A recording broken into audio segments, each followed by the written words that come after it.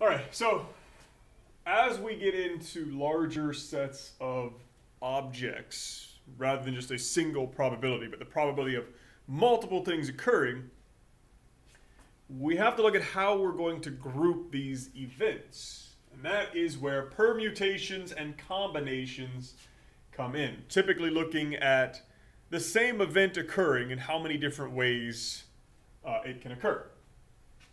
But for that, we need to define a new operator. The factorial, which just looks like an exclamation mark, just wants us to multiply all the positive whole number values up to the value with the factorial.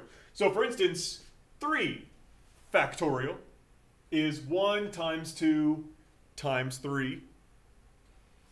5 factorial is 5 times 4 times 3 times 2 times 1. And a lot of times we won't actually include the 1 because multiplying by 1 doesn't change the value. And you'll also notice that on the 3 factorial, I counted up from 1. 1, 2, 3. 5 factorial, I counted down from the 5.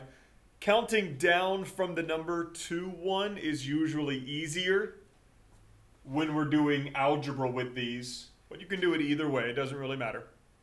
7 factorial, 7 times 6 times 5 times 4 times 3 times 1. Something of note is that 0 factorial is equal to 1. And that's really for the same reason that if you raise something to a 0 power, it equals 1.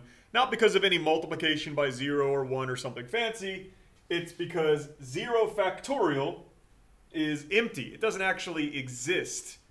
And so instead, what we see is the imaginary coefficient there being that. The 0 factorial just goes away and you get the 1.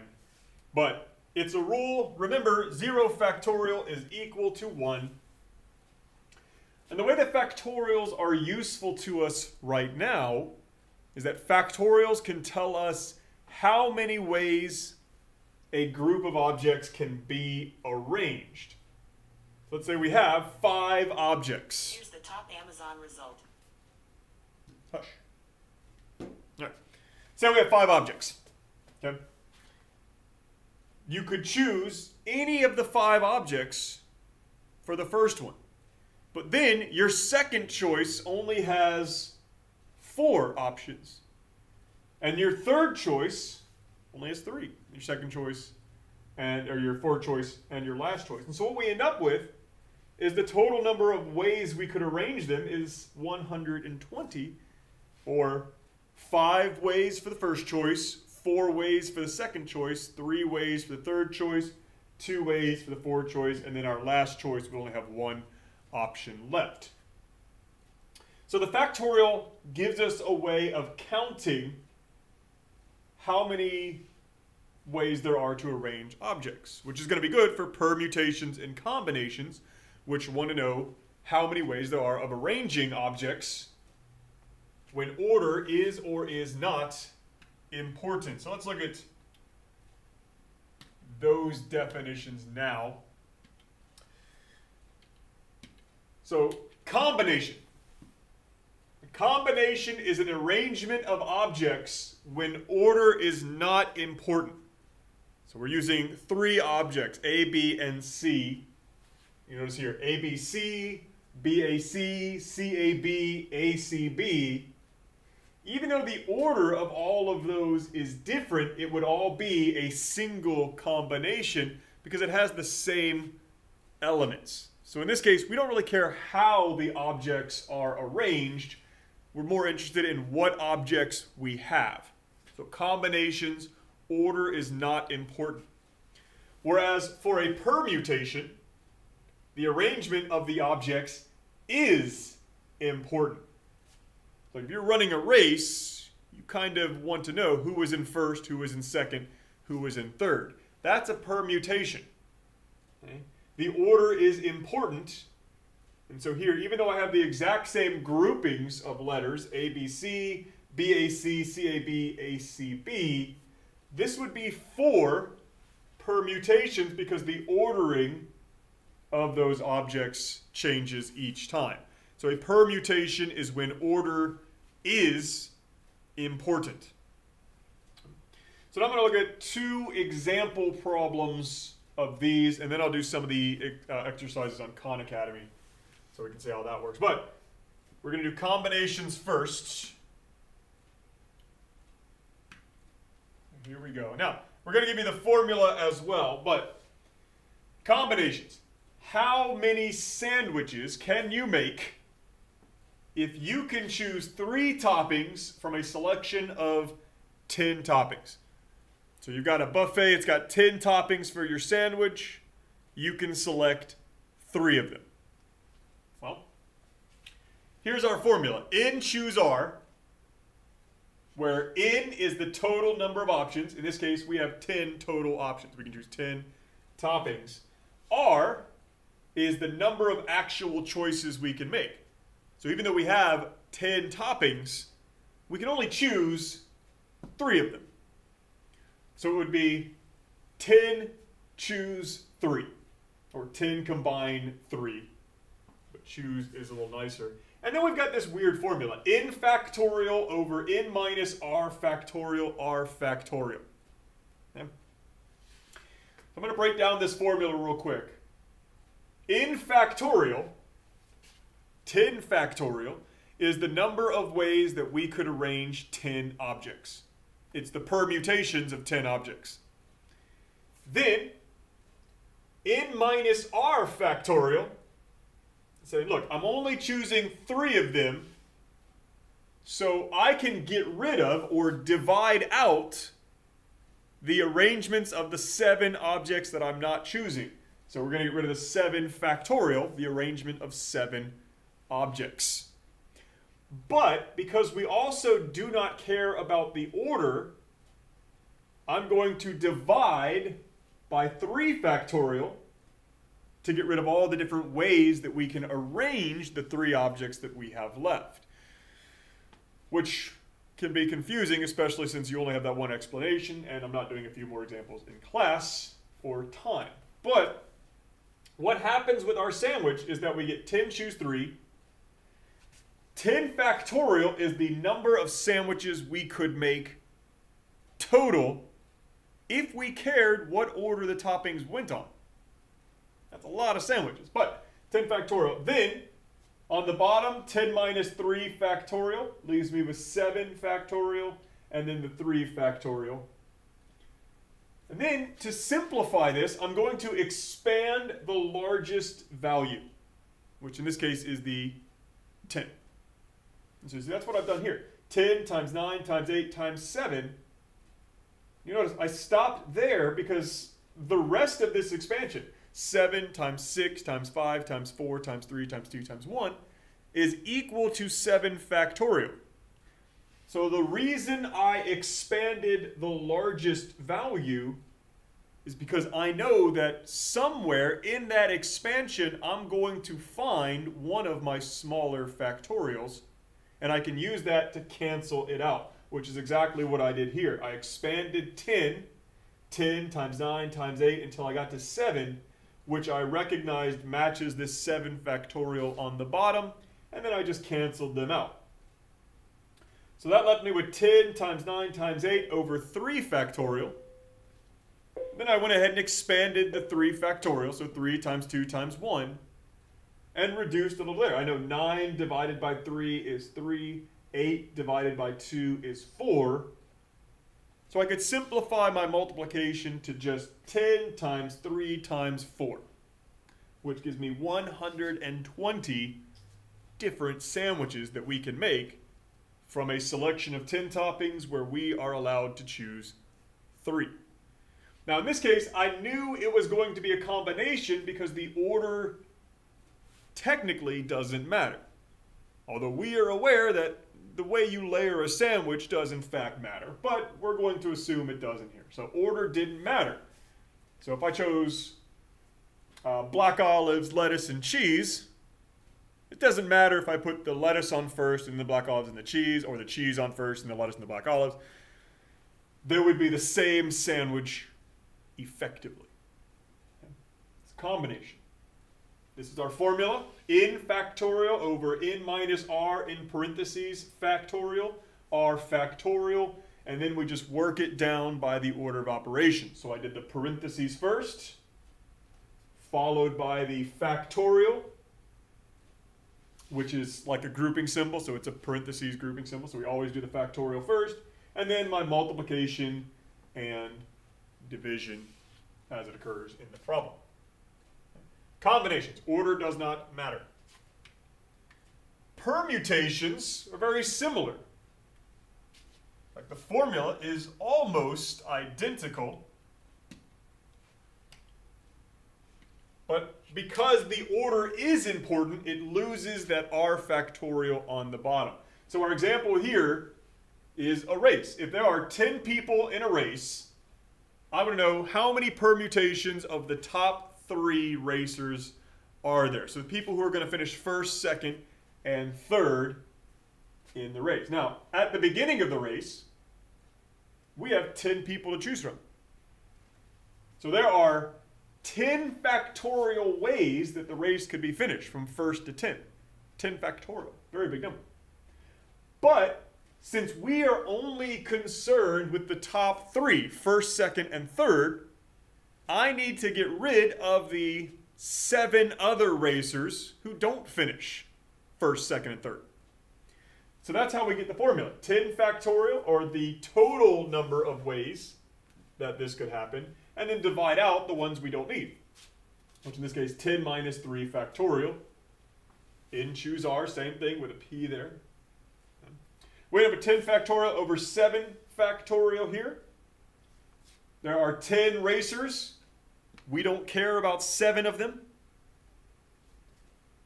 Expand the largest, 10 times 9 times 8, and then there's my 7 factorial again.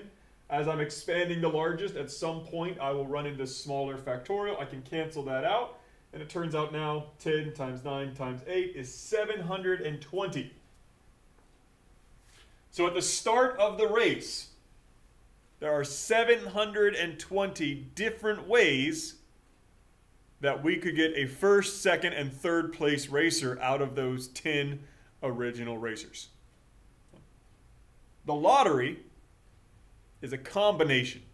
Doesn't matter what order your numbers are in, just that you got all of the numbers. So there's 6 numbers. You can actually figure out your chances of winning the lottery by looking at 1 over the number of combinations. I think the lottery's out of what, 36? So it's 36 choose 6. But the lottery is not a permutation. The locks, those master locks with the dials, those are permutations. There are 3 numbers in the code. But if you put them in the wrong order, that lock is not going to open. So combination, order is not important. Permutation, order is important. These are our formulas. Remember, the formulas are almost identical. N factorial over n minus r factorial. The only difference is that the combination formula has the r added onto it, r factorial, to get rid of the arrangements, the ordering part of the permutation. All right. So on Khan Academy, you have 3 exercises dealing with just permutations and combinations. So we're going to go through those now, hopefully relatively quickly. We'll look at the combinations, then permutations, and then trying to differentiate between the 2.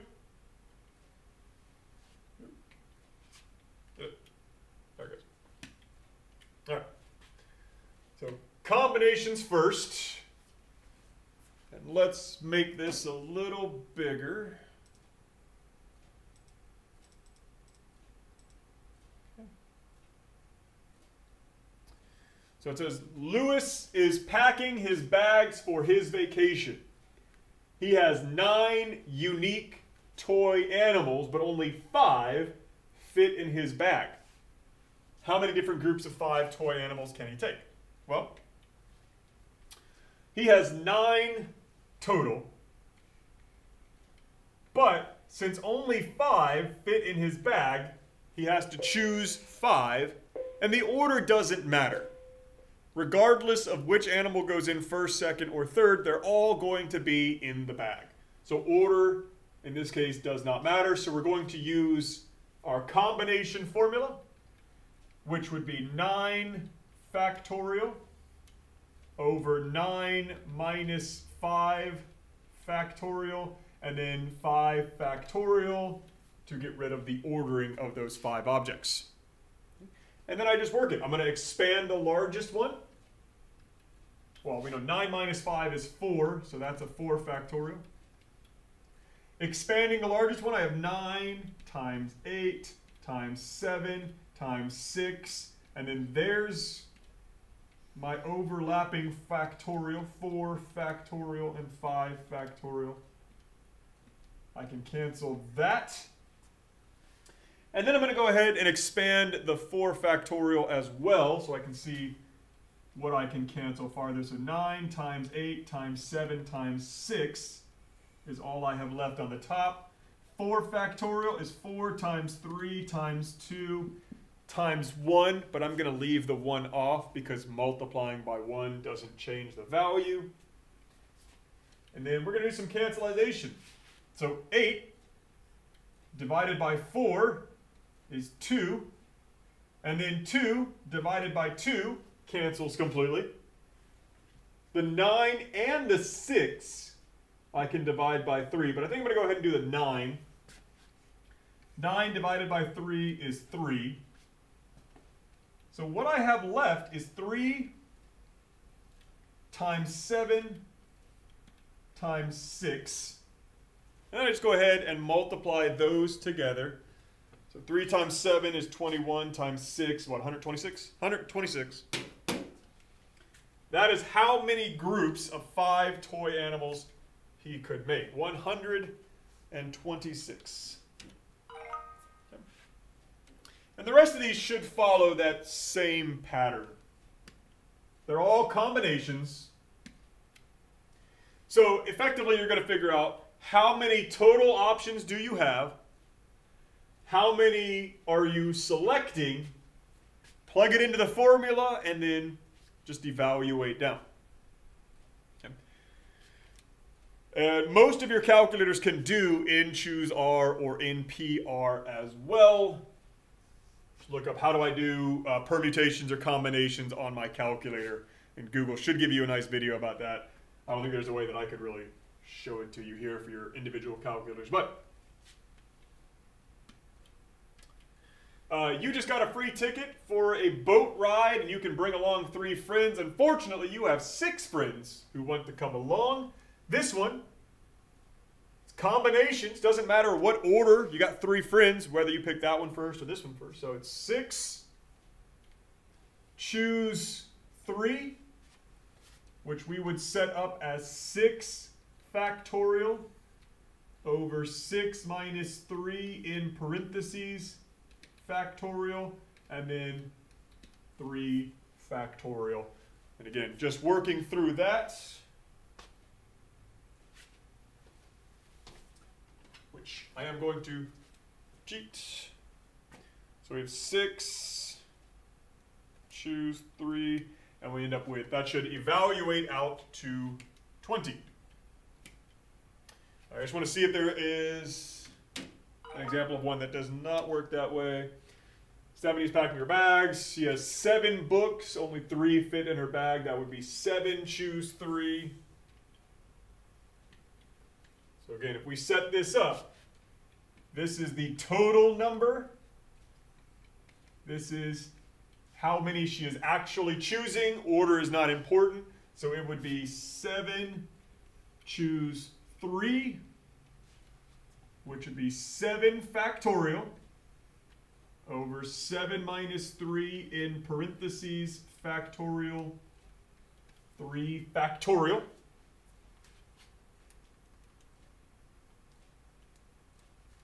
Which is 35.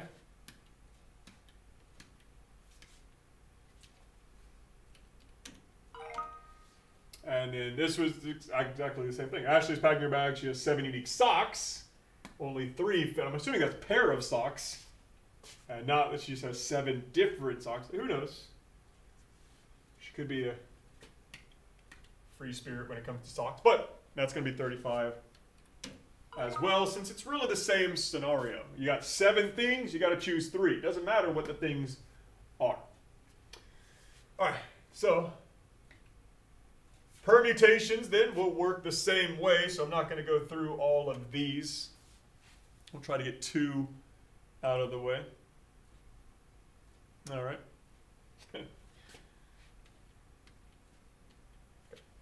Here, you have 6 reindeer, and then it lists their names, and you want to have 4 fly your sleigh. You always have your reindeer fly in a single file line. How many different ways can you arrange your reindeer? In this case, order is kind of important. Lead reindeer, second, third, fourth. They're in a single file line. It's not just that they're all grouped together, but the order is going to be a little important. So we're going to use a permutation. So we want to look at, well, how many reindeer are there total? Well, there's 6. But we have to choose 4 of them. So it's 6 permute 4. How many permutations of 4 objects can we get out of 6? Remember, this is just like the combination formula, except without that last r factorial. So this is 6 factorial. And on the bottom, in parentheses, 6 minus 4 factorial. So then I do my parentheses first. 6 minus 4 is 2. So this is 6 factorial over 2 factorial. Remember the order of operations. Division happens after your function, so we have to do the factorial first. So I can't just go 6 factorial divided by 2 factorial is 3 factorial. That does not work. Okay.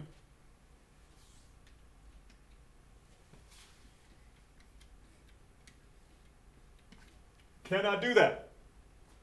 What you have to do is expand the factorials until something cancels, which in this case, the larger factorial is the 6, so we would expand that. We have 6 times 5 times 4 times 3, and then finally we get to that 2 factorial. So we can stop there because I know that the rest of that would cancel, which is only 1. So this would become 6 times 5 times 4 times 3. 6 times 5 is 30. Times 4 is 120. Times 3 would be 360. Now let's do.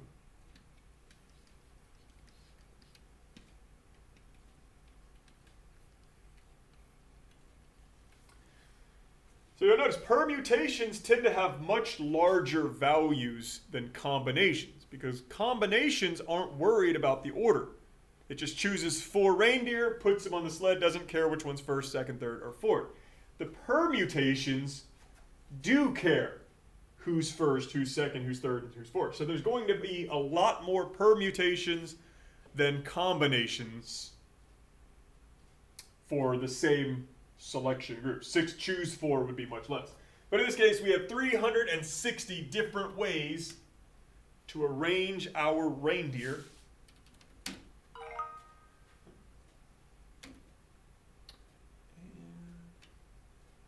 Go. That's going to make me walk over here. Okay. And there we go. That's the other form. So this one doesn't give you, you got 7 unique things, you want to choose 4. Instead, it gives you a word. How many unique ways are there to arrange the letters in the word tiger? Well, there are 1, 2, 3, 4, 5 letters.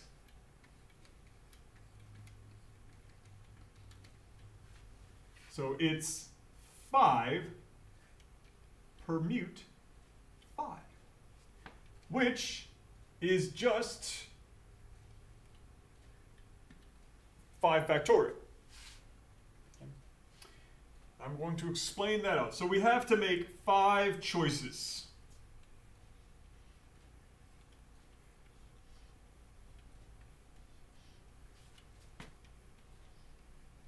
So we look, well, how many ways can I make the first choice? Well, 5. But that means one of the letters is now gone, say T. How many ways can I then make the next choice? 4. And this one was E. And then 3, we chose I. 2, G. 1, finally the R. Now, I was just showing you that as you make a selection, first letter, second letter, third letter, fourth letter, fifth letter in the arrangement, you lose a letter. And so the number of options that you have decreases. And so we can see it builds that factorial pattern. 5 times 4 times 3 times 2 times 1. 5 factorial is 120.